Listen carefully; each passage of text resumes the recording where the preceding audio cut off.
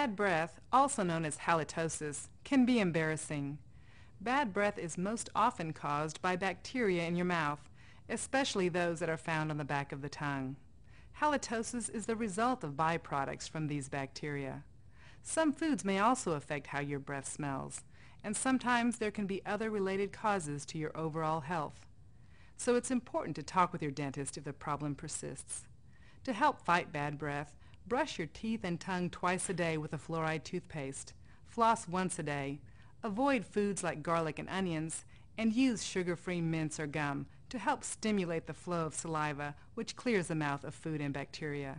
Remember, maintaining good oral health goes a long way in helping to prevent bad breath. For the ADA Dental Minute, I'm Dr. Maria Lopez Howell.